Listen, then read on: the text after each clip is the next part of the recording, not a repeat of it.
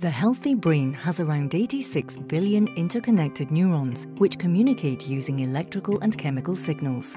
Tau protein, through binding at its repeat domain, supports microtubules needed for cell structure and to provide rapid transit pathways for vesicles, mitochondria, and cell components to the synaptic junction.